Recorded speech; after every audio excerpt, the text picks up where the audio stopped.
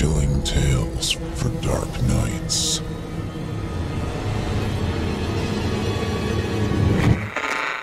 Want to make sure you never miss a Chilling Tales for Dark Nights video again? Be sure to subscribe and hit that bell to turn on notifications.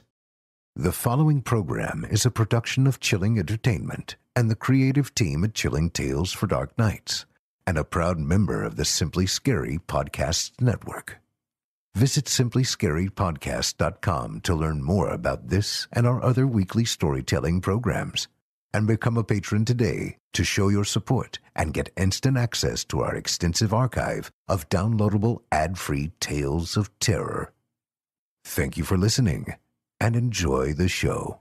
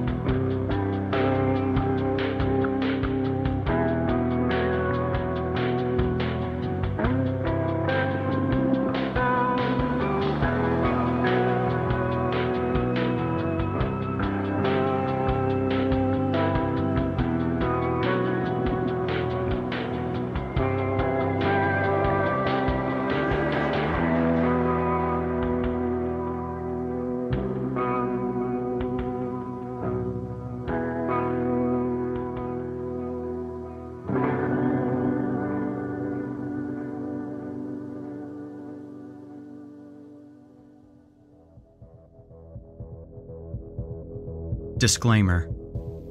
Horror Hill is a horror anthology podcast bringing you scary stories from all corners of the internet and beyond. As such, certain stories include content that some listeners might find offensive. Listener discretion is advised. Good evening, listeners, and welcome back to Horror Hill. I'm your host, Erik Peabody, and tonight is the beginning of a 2-episode special covering the newest story from Kevin David Anderson in his Midnight Men series. Several of these stories were featured in earlier seasons of this show, and I'm absolutely oozing with delight now that we have a new one. The two Midnight Men in question are Earl and Dale, a couple of burly Southern truckers. When they're not hauling cargo, they're taking on side work of a different sort.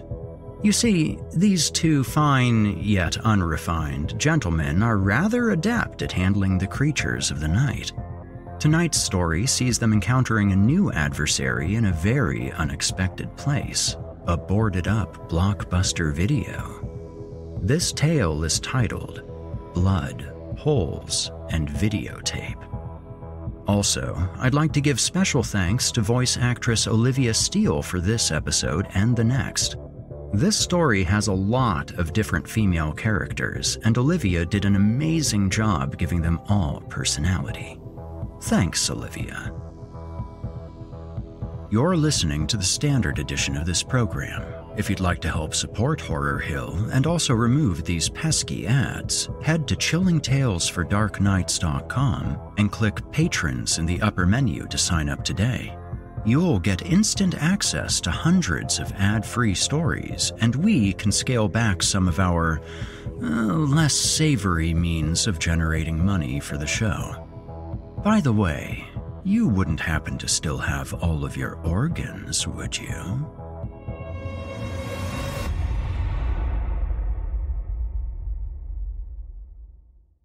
And now, from author Kevin David Anderson, I give you Blood, Holes, and Videotape, Part 1.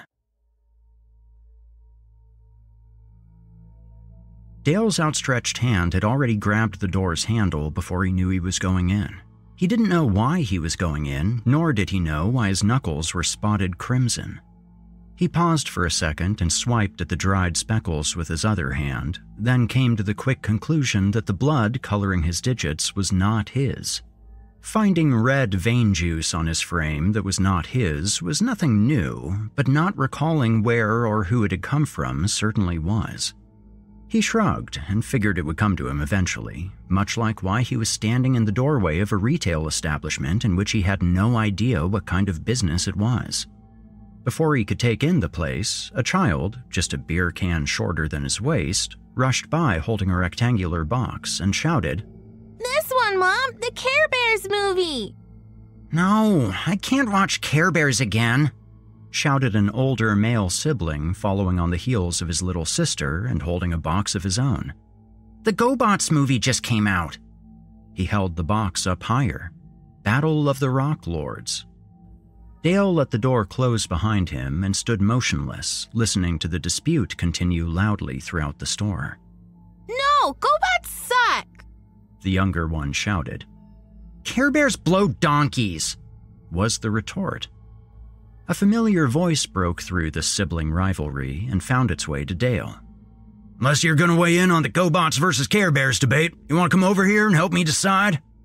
Dale glanced to the right, and standing a few aisles over spied Earl, or rather, a fair amount of Earl. His chest and enormous head stuck up over the display cases that made up the aisles in the establishment. Dale turned and headed toward his friend as another conversation, this one coming from the retail counter in the middle of the store, filtered into his ear. "There's a late fee, sir." "That's bullshit," said a man in cargo shorts and a salmon-colored Izod shirt. Although the cargo shorts were an everyday sight, Dale couldn't remember the last time he'd seen an Izod shirt, and were those penny loafers? The cashier narrowed her very familiar gaze. "And you did not rewind. That is another fee." "Look, your tape got stuck in my machine. I was lucky to get it out without doing damage to my VCR." "I'll waive the late fee, but not the rewind fee." She pointed to the sticker on the tape. "Please rewind. It's on every tape." Dale stepped into the aisle where Earl seemed to be in heavy contemplation. It took some doing, but he turned his gaze from the very attractive cashier to his considerably less attractive friend. "Hey, Earl." The very large man, wearing his usual jeans, boots, and a very overworked t-shirt, turned toward Dale, holding up two boxes. "Got it narrowed down to these two for tonight. We got Flash Gordon or Die Hard." Dale rubbed his chin. "Well, I do like me some Dale Arden. What month are we in?" Earl raised an eyebrow. "July?" "Way too early," Dale said. "Put the Christmas movie back. Save it for the holidays." "Good call." Earl returned Die Hard to its spot on the shelf. "Melody Anderson it is, then." Dale started glancing around again. Customers seemed to run even with a number of the all-female staff who wore a very nostalgic blue polo shirt. "Oh, hey," Earl said, reaching for another box. "How about this?" He held up Evil Dead's Army of Darkness. Dale shook his head. "You know I don't like documentaries." "Fair enough," Earl said, and put Sam Raimi's trilogy capper back. "Riddle me this," Dale said. "Why are you and I in a video rental store picking out films like it's date night?" Earl rubbed one of his chins. "Been wondering that myself." He gestured to the logos on the shelves. "Blockbuster Video, to be exact. Thought they went the way of the Dodo and Zima." "They did." "So why are we in one?" Earl said. "Hell, I don't even know how I came to be here." Neither did Dale, but as he took in the familiar faces of the staff, he started to get a notion. "I suspect one of us is dreaming." "If I'm dreaming and you're in it, it's probably a nightmare," Earl said, chuckling to himself. "Funny," Dale replied. "Well, which one of us is dreaming?" "I'm pretty sure it's me," Dale said. "Notice the staff?" "Yeah, I was wondering about that. I think I know most of them," Earl said. Earl might have, but not as well as Dale certainly did. The entire Blockbuster staff was made up of celebrity women he had deeply admired over the years.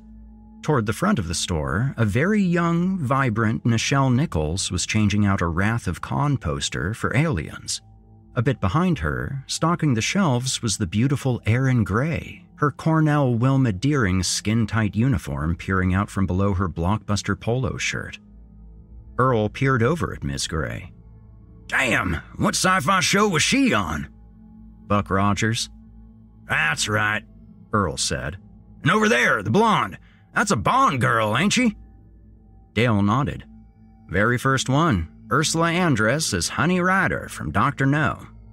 She wasn't wearing the iconic bikini that resonated in most men's minds, but the thick seashell-colored belt and sheathed clam knife were present. Not exactly blockbuster issue, but Miss Andress wore it well. Earl snapped his fingers. I know that one, behind the counter, arguing with the preppy. That's Susan Sarandon from, I'm guessing, White Palace? Good guess, Dale said, but I mostly reminisce about her from Bull Durham. Oh yeah, I see it now. Earl turned to Dale. So, we're clearly in your head, and as much as I appreciate you including me in your dreams, I gotta ask you. What? Earl pointed an aisle over and lowered his voice a bit. Is that Melissa McCarthy over there? Dale sighed. He'd hoped his friend, dream version or not, wouldn't notice her.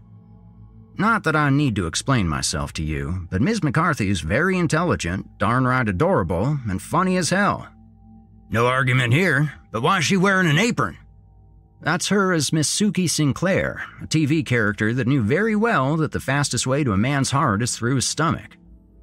Earl rubbed his belly. Ain't nothing sexier than that, but I suspect you're leaving something out of your explanation.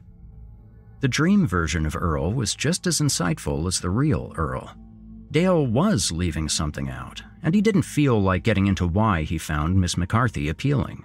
He responded with what he thought would divert his friend from the truth. She makes me laugh. When do you laugh? I laugh all the damn time. Name one. Dale held up a finger. Remember when we were chasing that head-hunting cannibal SOB that ran the Dalmar cult outside of Dallas? Earl started to grin. Oh yeah, he was running to those rubber sandals, hit them stairs, and tripped. Dale let out a laugh as the image re-emerged in his mind. He fell down a whole flight, did the scorpion, and impaled himself on his own goddamn knife. What a dumbass. The two big men, neither of them built for running, had stared at the idiot for a few seconds, then sauntered down the steps and took seats on either side of the murderous, human flesh-eating prick. As the man slowly and painfully bled out, begging and pleading for his life, as most of his victims surely had, Earl and Dale sat comfortably and laughed their enlarged asses off. Good times. Earl wiped his forehead. Funniest damn thing I'd ever seen.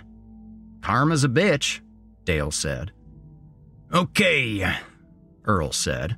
Back to the $64,000 question. Why are you dreaming us into a Blockbuster video store circa 19 I can't remember? If I had any idea, you think I'd keep it from you? You keep all kinds of things from me. True enough. Earl's brow suddenly hardened.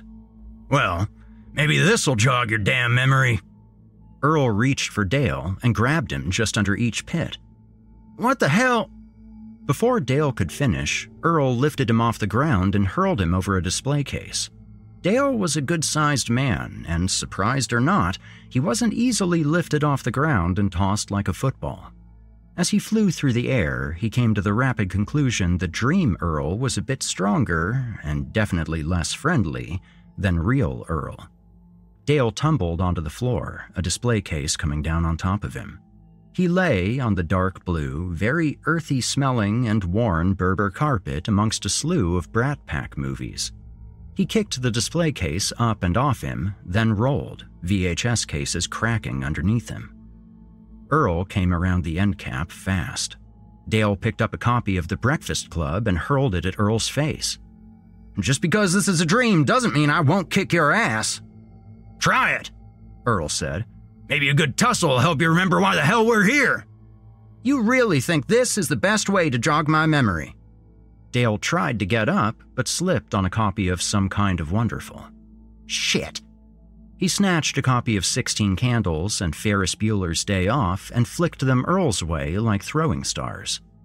Earl batted the first one away, but Bueller caught him on the forehead. Will you stop throwing John Hughes movies at me? Fine. Dale grabbed a copy of St. Elmo's Fire and chucked it at Earl's face. John Hughes had nothing to do with that one, you jackass. Earl closed on Dale, who was still in a hard-to-defend position, ass down on Berber. Before Earl was in punching distance, another figure approached. Nichelle Nichols looked angry as she hustled over. Earl noticed her and backed off as she drew a sidearm, from where Dale had no idea. I remember this one. Nichelle aimed the OG Star Trek phaser at Dale's face. You used to watch me and say, look at the sweet walking sticks on her. Dale held up a hand. To be fair, my dad would say that. Dale wouldn't necessarily disagree, but didn't think this was a good moment to come clean on that count. But you were thinking it. Thinking and not saying is not a crime, Dale said. Nichols stepped closer, phaser still aimed at Dale's head. This is not set on stun. Now why are we here? Just shoot him, Aaron Gray said, stepping out from behind Nichols. Dale scooted on the carpet. Just hold on a minute, miss. She drew her vintage laser pistol. It's Cornell to you, or perhaps you don't recognize me. She pulled up her blue polo shirt and turned so Dale could see her backside. Is that better? Recognize me now? You've spent decades staring at my ass in syndication. Dale scooted until he felt a display case up against his back. You must admit it's a very shapely uniform.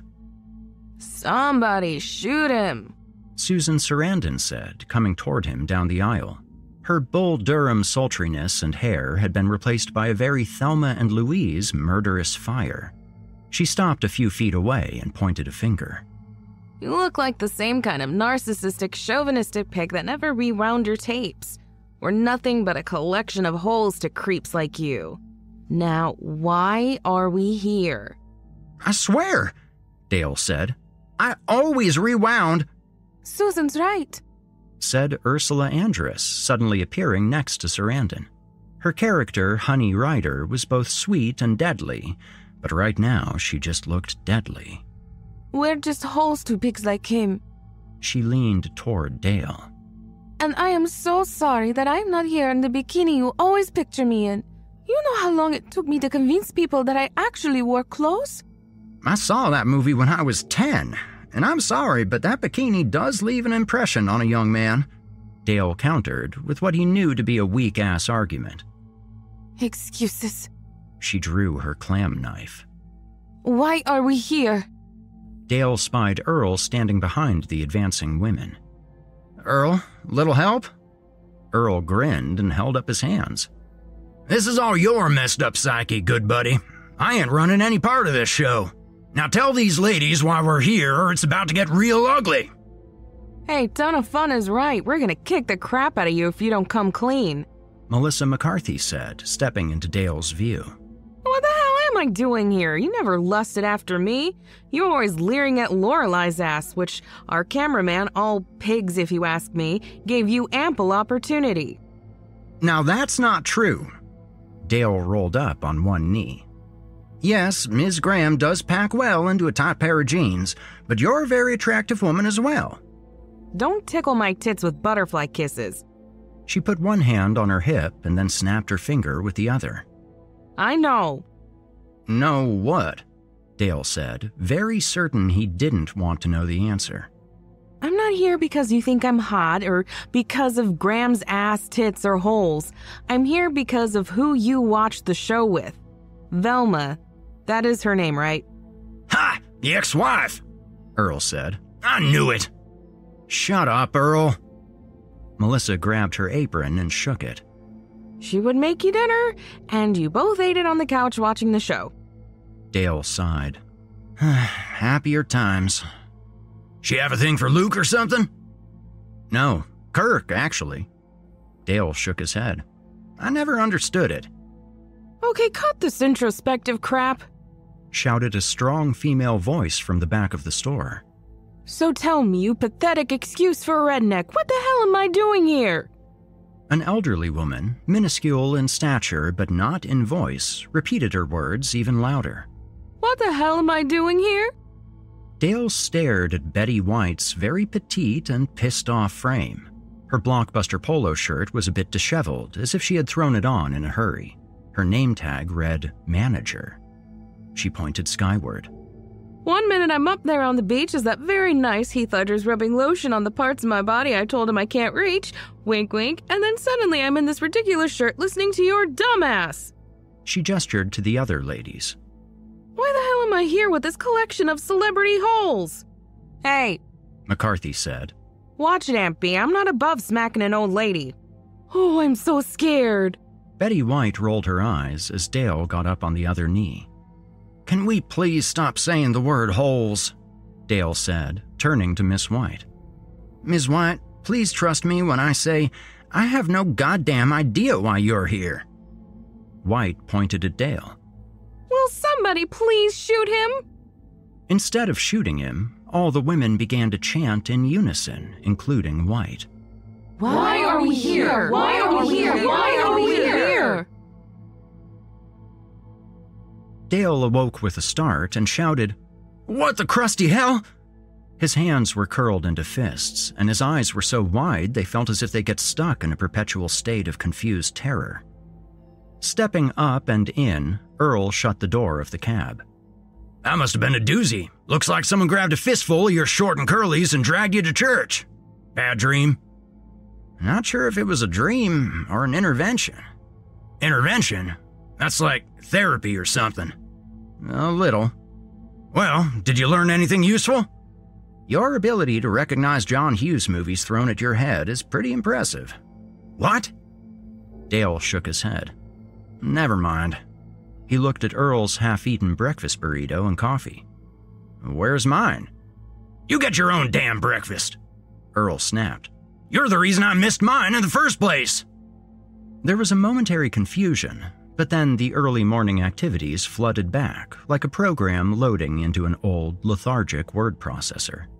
They'd gotten an early start, finished running a load of off-brand Sony replacement parts east, and were planning on taking a look at some repossessed trailers Miss Williams had found online on the rebound trip. The plan was to load up with caffeine and carbs at a Waffle House in Abilene, then fuel up and hit the road. They had just sent their breakfast order to the kitchen when Dale noticed a backward ball-cap-wearing asshole grab the backside of a waitress. From the other side of the establishment, Dale, in a somewhat friendly but direct tone, told backwards ballcap that he'd crossed the line and advised him not to do it again. Dale also outlined in colorful language what would happen to him if he did not heed this friendly advice. Backward ballcap, heavyset but muscular, and his bearded, single-browed friend suggested to Dale that he mind his own business and not get his silk undergarments into a distressing and/or uncomfortable position. Dale did not take to that too well and gave both men a hard stare. He then suggested that their dissatisfaction about their undersized manhood should not be taken out on the establishment's hard-working staff. Dale followed that suggestion with another one that encouraged the two men to go find someplace where they could stimulate each other's aforementioned undersized manhoods until satisfaction could be seen on their illiterate and inbred faces. He said this all with a smile. It was at that point that a middle-aged mother of two little ones at the next table asked Dale to please watch his language. "I do apologize, ma'am," Dale had said. He then got up, walked toward the door, and with a well-aimed glare, he dared the other two men to follow. "Those two idiots followed you outside," Earl said, having recounted the event in much more colorful language. "And for some strange reason, they kept smashing their faces into your fists. Then someone shouted for the police, and next thing I knew, I missed breakfast." Earl pointed at Dale with his burrito. "Your fault." Dale grinned and looked down at his hands. They had to leave in a hurry, and he hadn't had time to wash the blood from his knuckles. "And there's the part that pisses me off the most," Earl continued. "As we're making our getaway, you do what you always do after a good tussle." "Which is?" "You take a nap," Earl said. "I swear, good buddy, fighting's like sex to you, and vice versa, which does shed some light on your relationships, which always looks like a cobra and a mongoose doing the mambo." "I'm sensing you're irritated." "I am 50 shades of irritated," Earl shouted. You interrupted a man's breakfast! Dale shook his head. That ain't it. And you didn't even let me hit either one of them ass-grabbing idiots! Dale pointed a finger. There it is. I'm just saying there were two of them. You could have shared. So you go get your own damn breakfast. Fine, Dale said. Where'd you get that? Earl took a bite, and as he chewed, he said, Round the corner, 2 or so shops down on the other side of the street. Earl swallowed. Nice little mom-and-pop kind of place, very small-town friendly. Cashier's named Consuela, pretty brown eyes and a nice caboose. Huh, Dale said, then hopped out and looked back at his friend. About to take another bite, Earl stopped, clearly noticing his friend staring at him. What? You ever think we get too wrapped up in sexualizing women, seeing them as only a collection of attractive holes and parts, thereby becoming blind to who they really are, allowing their real beauty, their inner beauty, to go unnoticed? Earl turned to face him. I swear, sometimes you say things that make me want to pick you up and throw you across the room. Dale raised an eyebrow. Interesting. Is it? Earl said. I think you're still dreaming. Dale shrugged. Probably. He shut the door and headed for the corner. As he walked, his friend's words, specifically references to tossing him across the room, resonated, as did the violent intervention that had recently taken place in his unconscious. He never believed he was the kind of man who thought of women as a collection of attractive holes. Pretty sure, anyway. The mix of violent memories and conflict that made its home in Dale's mind had produced many disturbing dreams, but on occasion, what occurred in his head was more than just nocturnal imaginings. Just before he turned the corner, he started to get the unsettling feeling that this dream was such a dream. Something was reaching out from the darkness, trying to tell him what? In the past, he'd never quite figured it all out before whatever it was smacked him upside the head. Turning the corner, he immediately realized he didn't need a smack to get some insight on this one. He just needed to look for the sign, a sign that told him he was in the right place. The sign he saw, less than 100 yards down a desperately in need of repair street, lined by half-occupied brick single-story buildings, was as clear as day. Rising above an abandoned establishment that did not blend in with the other structures on a part of the street that the city had clearly decided was no longer worthy of maintenance, stood a faded, broken, blue and yellow sign shaped like a movie ticket. It displayed 2 words in all caps: Blockbuster Video. Dale stopped and took in a deep breath. When he let it out, he had 2 words of his own. Well, shit. 20 minutes, 1 breakfast burrito and a coffee later, Dale sat back in the passenger seat of Earl's Peterbilt cab. They were still resting on a street in the small town in West Texas around the corner from a row of somewhat derelict buildings. Sitting at the end of that row of derelict buildings, like the end punctuation on a badly written sentence, was the remnants of what used to be a Blockbuster Video. Earl sat behind the wheel, the remains of his second breakfast burrito in one hand, his smartphone in the other. Ms. Williams' voice piped through the tiny speaker, and even though E&D's office manager was 1,000 miles away, she resonated as if there, in the cab, able to smell the bacon in Earl's burrito. The Blockbuster store wasn't closed for the reasons you'd think, Ms. Williams said. Apparently, the building was condemned in the early 2000s, and some of the surrounding structures were considered unsafe. The business moved over one town, and it closed a few years later when the video rental business went belly up. Why'd the building get condemned? Earl said. The articles I found disagree on that. Miss Williams continued. Some pointed the finger at hydraulic fracturing, which was blamed for several sinkholes in the area. Sinkholes, Dale said, more to himself than anyone in earshot. Earl glanced over at Dale. Sinkholes, they're like big openings in the earth. You never know when... I know what a sinkhole is, Dale interrupted. It's just that I've heard the word holes an exorbitant number of times today. Earl's forehead scrunched up like he was working on an algebra problem in Latin. Ms. Williams, Dale said. Anything else to add? Just that the town seized possession of the buildings and has no plans to tear them down or renovate. Makes sense, Earl said. They ain't hurting nothing out here. Not like this is prime real estate. If there's nothing else, I gotta get Cassie to school, Ms. Williams said. As always, thank you for going above and beyond, Dale said. I'll remind you that you said that at Christmas bonus time. Earl smiled. Bye. He hit the red button and put the phone away.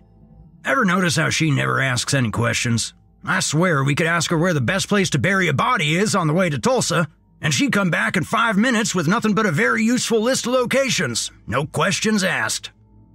Dale shrugged. I expect she doesn't want to know too much about the nonsense we find ourselves in. Smart lady, Earl said. Dale opened the cab door and stepped out, closing it behind him. Earl joined him at the truck's grill, and they both headed out, armed with their favorite blades. In regards to the current nonsense, you want to tell me why we're getting ready to break into an abandoned Blockbuster Video? As nostalgic as that might seem, it was not on our flight plan. Dale didn't have a specific answer, or any kind of answer, really. But he did have a question. Why did you stop here? They turned the corner onto the street with the derelict buildings. Do I need to recount our breakfast fiasco again? Earl said. No, I mean, why did you pull off the highway here? There must have been a dozen places to stop, but you pulled off at this particular exit, leading to this particular one-stop sign town. I drove as long as I could, then my stomach started growling so loud I couldn't hear Waylon Jennings wailing on the radio. Nice wordplay. Dale glanced over at his friend. So we're following your stomach now? And the billboard. What billboard? Quarter mile before the exit to this town is a big old sign advertising our breakfast burrito place. There's a waitress on it, not Consuela, younger, holding a tray full of eats and turned sideways like in them superhero movie posters, looking back over her caboose. Is that all we think about, our stomachs and cabooses? Well, in that particular moment, right before I put on the turn signal, yeah. Dale shook his head. Not sure why women give us the time of day. It's a shame what happened to the billboard. What? Oh, some idiot put several buckshots into it. Thing's full of holes. Dale cast his gaze skyward toward the powers that be. Jeez, beat a metaphor to death much? As they moved side by side down the middle of a deserted street, Earl said, All right, it's your turn. Why are we doing this? Well, while I was enjoying my post-tussle nap, I had a very vivid dream. Yes, you did mention that. Was I in it? Dale took a deep breath. Yes. And what were we doing? Picking out a movie to rent at... Dale pointed to their destination. Earl's pace slowed, almost coming to a stop. No shit. No shit. As they passed, Dale peered into the window of their breakfast burrito shop. Consuelo was on her landline, staring back at Dale. The look on her face didn't seem as friendly as before. Don't suppose it's just a coincidence? Earl quick-stepped to catch up with Dale. I expect not, Dale said. Out of curiosity, what movie we pick? Well, I don't think it's relevant, but it was a choice between Adventures in the Nakatomi Tower and Dale Arden. Oh, I hope we went with Arden, Earl said. Just not the right time of year for a Christmas movie. On that, we can agree. They arrived at the store. Several of the sun-scorched windows were covered in well-worn pieces of plywood, and strips were peeling back like aged wallpaper. Dale found a spot between the wood that allowed him access to the glass. He ran his fingers over it, feeling the heat-induced waves. Heat resonated from its surface, and he couldn't keep his fingers on the glass too long. Must be hotter than hell in there. He attempted to peer through the discolored, sun-bleached, murky glass, but it was like trying to spot a minnow in a filthy aquarium. Dale moved over to the main entrance. Unlike the windows, it was not covered, and there didn't seem to be as much dust and general neglect as the rest of the outside. A sun-baked condemned notice was taped to the inside, and just underneath was a black and white sign that said, Sorry, we are closed. Please come again. Dale tapped the keyhole to the deadbolt, which seemed to be the only thing keeping the door secure. "You're up." Earl pulled a small suede wrap from his vest and unrolled his lockpicking kit. He pulled out a hook pick and went to work on the lock. "I suppose you noticed the eyeballs on us." Earl tilted his head at a fairly modern surveillance camera mounted on the roof's overhang, its lens aimed at the door. Dale hadn't, but was certainly appreciative that his friend did. Earl always found a way to remind him that his friend was not just good company. Between the surveillance and whoever Consuela called, it was a pretty good guess that at some point someone was going to crash their little breaking and entering party. "You think anyone's monitoring those cameras?" Earl said, as he swapped his hook pick for a half-diamond pick. "We'll be the first to find out." Earl rolled his eyes and he continued his work.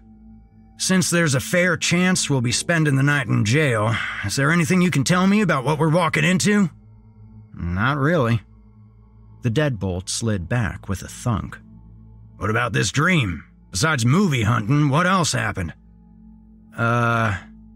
Dale flashed through the very vivid dream. Celebrity women attacking him, accusing him of being a misogynistic pig, pointing movie prop weapons at him, exposing a happy memory from his days as a married man, and demanding to know why they were there. "Nothing comes to mind," Dale said. "Uh-huh." Earl opened the door. "I spec you're leaving things out." Dale started to go in, but stopped and looked at his friend. Except what? Do you think Betty White was attractive?" Earl looked back at Dale, more confused than a 90-year-old scrolling through TikTok. "I take it that's a no," Dale said, then stepped inside. Behind him, Earl said, "What the hell happened in that dream?" With Earl as his shadow, the two moved into the store. Several things hit them straight away. Beside the wave of heat, which Dale figured was about 90 degrees, give or take, there was another sensation that blew through them like mustard gas. The smell was old, stale, and not at all unexpected. What they didn't expect was the stench of blood and old meat, like an open wound festering. Dale brought up a hand over his nose as Earl said, "That's the kind of smell to make one lose their appetite." "So is your cologne," Dale said. "Keep your eyes peeled." Even though the windows were covered and sun-scorched, enough light found its way to paint the scene. Not being hermetically sealed, there was a bit of weathering on the store's interior. Dust and the kind of discoloration that only time can bring was everywhere. The dozen or more display cases created a sectional system of aisles, dividing the store into genres. They seemed to have entered the general family-friendly section, with lots of Disney movies and the like. Although it didn't seem necessary, the Power Rangers had an entire shelf. The video boxes and a few DVD cases were sitting on their shelves as if the staff had just closed for the evening, locked the doors, and just never came back. They moved around the edge of the store, staying punching distance from the windows. "Any idea what we're looking for?" Earl said. Dale stopped in front of a life-size cardboard cutout advertisement for the movie Miss Congeniality 2, Armed and Dangerous. Ms. Bullock's dust-covered smile seemed to be smirking at Dale. "I spec we'll know it when we see it." "How about that door?" Earl gestured toward the back. On the far wall was a door that seemed out of place. It had a very modern or even futuristic look about it, complete with a strange-looking control pad on the right side. Could have been a keypad or LED screen, but it was too far away to tell. Whatever its function, it was clearly a post-gone-out-of-business addition that didn't make much sense, like hooking up a new trailer to a truck that hadn't run in 20 years.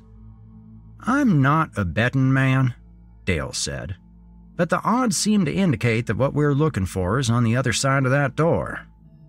Already imagining what kind of force it was going to take to get through, Dale took a big step in the door's direction. As he took his second step, Earl's hand seized his shoulder.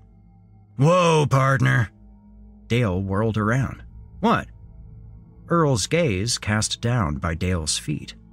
"Yous are about to take an unhealthy trip." Dale looked at his boots and instinctively took a step back. Shit! From a respectful distance, the two men took a knee at the edge of a hole in the floor. It was half a carton of smokes wider than a manhole.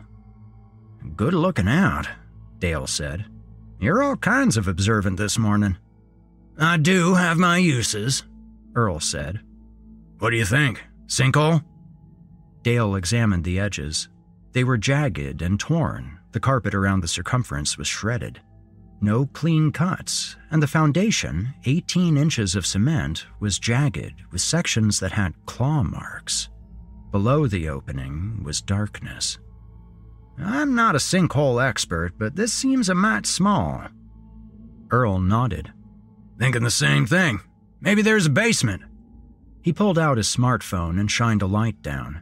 After 20 feet, the light faded into blackness, revealing nothing but dust particles floating in the light. "No basement." Earl shone his light up the aisle they were parked on. "There's another one." Dale followed the beam and saw it, 20 feet away. "Jeez." They both stood. "Watch your step. No telling how many there are." Earl shone the light in Dale's face.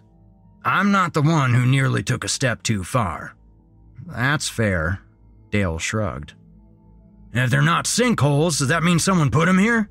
Earl said. "If they did, wonder what for." Dale was wondering along the same lines, and as usual, his dream was still keeping its secrets. Earl suddenly turned to the main entrance and clicked off his light. "Suppose we could ask these fellers." Dale gazed back and saw what was speeding their way. "God damn it." "Let me do the talking," Earl said. "Why?" "You've done nothing but piss people off this morning, me included," Earl said. "And I'd like to stay out of lockup in an orange onesie." Dale shrugged. "Suit yourself. Do your thing." Dale couldn't deny that not only had Earl saved his life on occasion, but he'd kept the pair from having to watch the sunset from the clink now and again. Dale never worried too much about being locked up. Because of who he had once been, he was never held for too long. To Dale, getting locked up was mostly a nuisance, and darn right inconvenient at times. Since they hadn't come close to doing whatever it was they were here to do, getting locked up now would definitely be inconvenient. As they moved back to the entrance, Dale got another whiff of rot. Something had died and wasn't quite at the sun-baked, odorless jerky stage yet. It was still glistening and meaty. "Out of curiosity," Dale said, "what excuse are you going with?" "Well, how about this?" Earl said. "See, officer, I was out for a stroll and saw this box of kittens inside this here abandoned building, looking cute and needing rescuing. Why didn't you just give a holler to the authorities or some animal shelter, something like that?" "Left my phone in the truck." "I can see it in your back pocket," Dale said. Earl sighed. "Fine, I just didn't want to bother nobody is all. Thought I'd handle it by my lonesome, not cause a fuss." "Okay," Dale said as they arrived at the front door.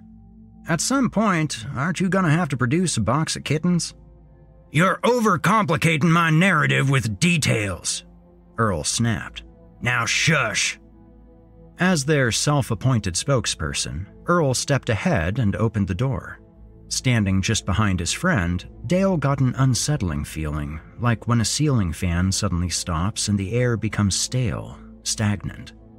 Dale eyed the single sheriff's car parked about 20 feet from the propped-open glass door. The two men inside hadn't gotten out.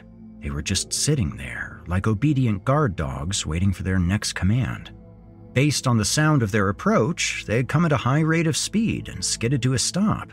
There seemed to be a lot of urgency in their arrival, but now the two officers just sat there, staring.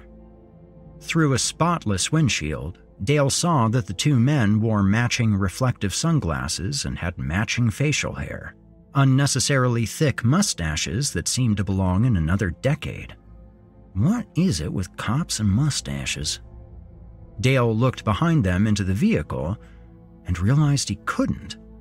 Dale had done his time in the backseat of police cars, and besides the variety of interior colors, they all had similar characteristics.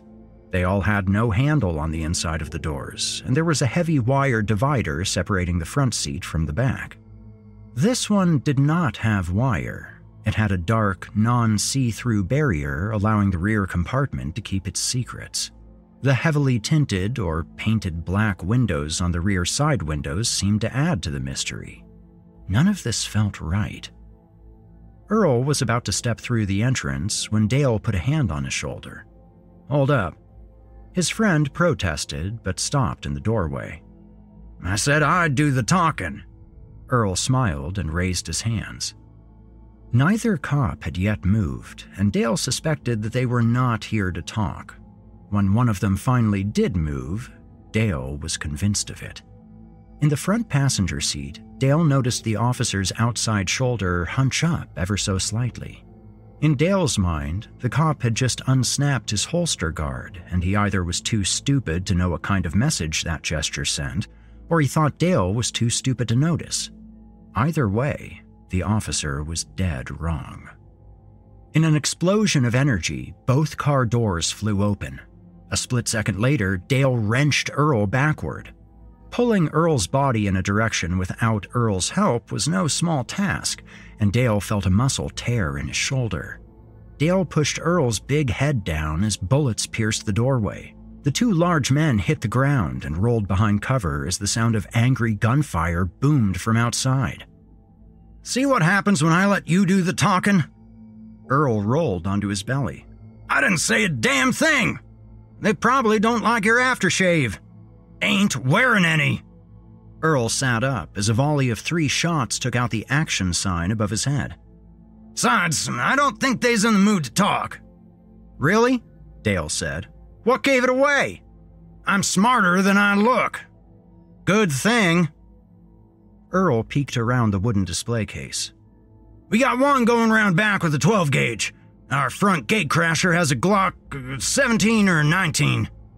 Indiscriminate bullets zipped through the store. "And apparently plenty of bullets." Earl took a fast second peek.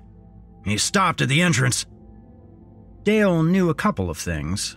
If it were a Glock, it was probably a 17. No self-respecting Texas lawman with a 1970s-style mustache would be caught dead carrying a Glock 19. The 19 was dainty and didn't have the right amount of southern bravado.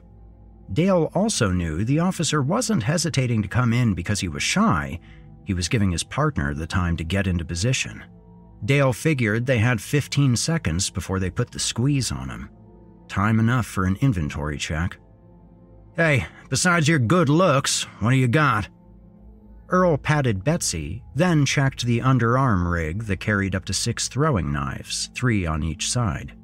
Both Dale and Earl were disappointed to see that he had 2 empty spots on his right side. "Damn! The other day I picked grease out of my nails with one, and I picked some gristle from my teeth with another. Must have forgot to put them back." "Your poor grooming habits are awful inconvenient at times," Dale said. With a machete slung up on Dale's back and Earl's less than full blade count, they were definitely at a disadvantage against a shotgun and a Glock. "I guess somebody was monitoring those cameras," Earl said. "Or Consuela called these yahoos. If she did, I'm gonna go get my tip back." "We need a plan," Dale said. "Why don't we distract him, get him moving in the same direction, then we double back and put the squeeze on him in the middle?" Earl shook his head. "Too complicated. You lost me at double back." "How's that complicated?" "You're always overthinking and overcomplicating." "Okay, what's your plan?" Earl cocked his head. "Which one would you rather get shot by?" "Neither," Dale almost shouted. "Fine, I'll pick." Earl got up, looking as if he were about to take off. "I'll deal with 12 gauge. You take Mr. Glock's 17 or 19. "That's the play? Man-to-man coverage?" "On 3. Ready?" "Not especially, but..." Dale jumped up on his haunches. "Say the word." "Hut 1. Earl started the count. "Hut 2. Dale continued. "Move your ass." Both men took off, running low and fast. Dale had no idea what Earl's plan was for dealing with Officer 12 Gauge, but since he had made a beeline for the wall, he guessed his friend was going to try and hug the outskirts of the building looking for the cops' point of entry. Maybe surprise him. Dale's plan wasn't that different. Surprise was a big factor. When anyone is fired upon, the first point of order is to return fire. If that isn't possible, and it wasn't since Dale was only armed with a machete and his good looks, then the next point of order would be to move away, retreat, and find a place most likely to keep oneself from getting shot. The mustache-endowed cop with the Glock would most definitely know this and believe Dale was scurrying as far away as possible, like a smart person. Dale was going to do the opposite, try to get as close as possible.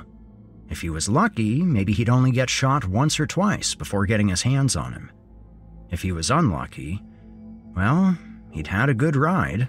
Not great, but good. Using the skills acquired in a previous life, he moved silently. He didn't take a breath or execute any unneeded movement. Any slight noise, anything that might draw attention, might get him shot.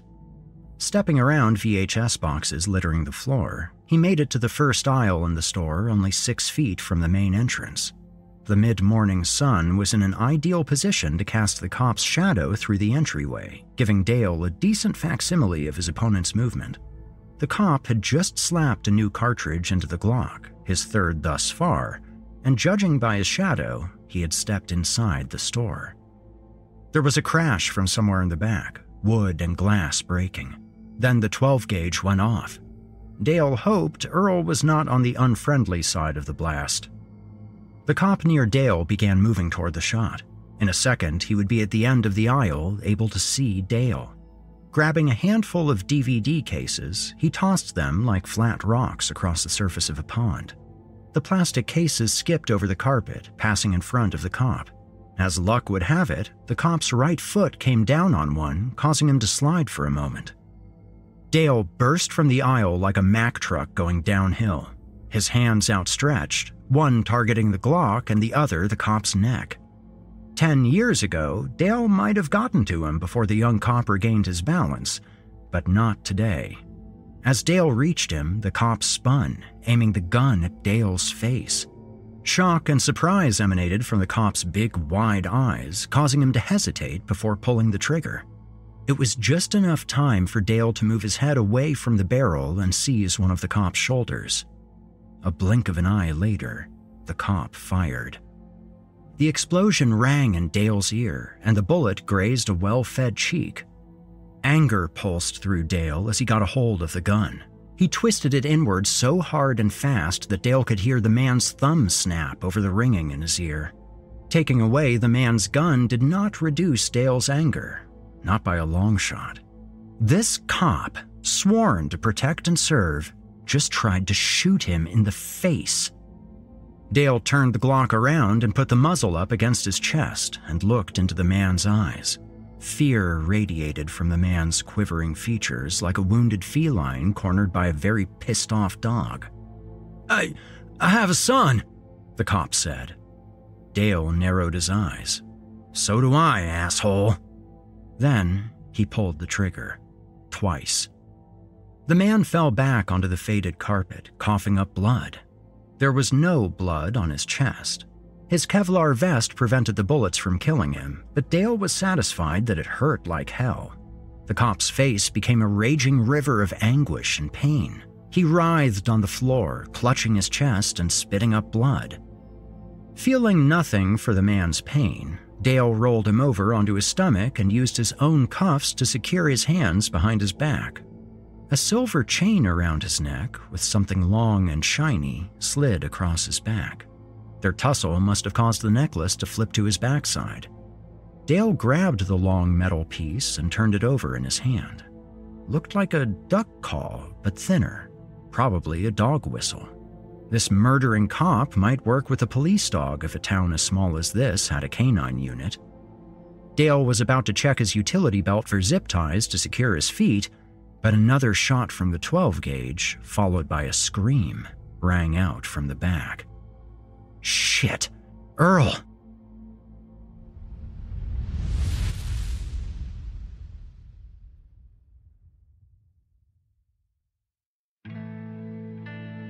You've been listening to Blood, Holes, and Videotape Part 1 by Kevin David Anderson. Besides being the creator of Earl and Dale, the Midnight Men, Kevin David Anderson has penned stories in over 100 publications. His debut novel, Night of the Living Trekkies, was named one of the top 5 zombie novels of 2010 by The Washington Post. His latest book, Night Sounds From Podcast to Print, features many of Kevin's stories heard right here on the Horror Hill podcast, and many others such as the No Sleep podcast, Pseudopod, the Drabblecast, and Otis Gyri's Scary Stories Told in the Dark. Night Sounds also features an introduction by Jason Hill, who I'm sure many of you are familiar with. If you'd like to meet Kevin, he'll be hanging out at StokerCon in San Diego and selling his books at Midsummer Scream in Long Beach this summer. Well, listeners, I know what you're thinking. Seriously? You're seriously ending the episode there? That's right. I am, but don't worry, we'll be finishing up Dale and Earl's adventure next week. In the meantime, if you'd like to peruse some of their earlier adventures, my predecessor, Jason Hill, covered several of them in earlier seasons of Horror Hill. Grab a pen if you'd like to make some notes.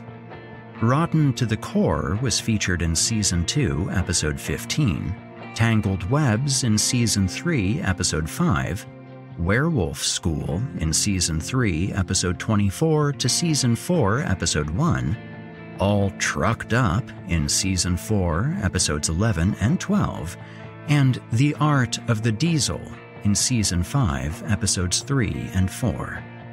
There, that should keep you busy for a while. Thanks again to Kevin David Anderson for this story, and also to Olivia Steele for her amazing voice work. Be sure to tune in next week as we conclude Earl and Dale's adventure, and until then, friends, stay spooky. You've been listening to the Horror Hill podcast, a production of Chilling Entertainment and the creative team at Chilling Tales for Dark Nights. Tonight's episode was hosted and narrated by yours truly, Erik Peabody. Original music provided by Erik Peabody and Nikki McSorley. Finalization by Erik Peabody and Craig Groshek. Got a terrifying tale of your own that you'd like performed? Email it to us at natalie@chillingtalesfordarknights.com to have your work considered for future production. Seeing as how we're all living in a technological nightmare of our own devising, I'll ask you to follow Chilling Tales for Dark Nights on social media and upvote, subscribe, and hit the bell notification icon if you're listening to this on YouTube. Not only will you have appeased the dark gods of cyberspace, but you'll be kept in the loop as we prepare more terrifying content. If you'd like access to uninterrupted horror, free of ads and these annoying bookend segments, might I recommend becoming a patron? You'll get access to hundreds of episodes of this show, as well as everything from the other programs in the Chilling Tales for Dark Nights cabal. That means all of Otis Gyri's Scary Stories Told in the Dark, Drew Blood's Dark Tales, Paul J. McSorley's Fear from the Heartland, and more. It's a veritable smorgasbord of horrific delights. As for me personally, I'm on most social media as Viking Guitar or Viking Guitar Productions. I'm always on the lookout for new stories to narrate and new music projects to mix or master. If that's of interest to you, feel free to reach out and we can talk turkey. Also, I will be back next week with more terrifying tales to keep you up all night. If darkness is what you're after, listener, your search is over. Yet, let it be known, you haven't found the darkness. The darkness has found you.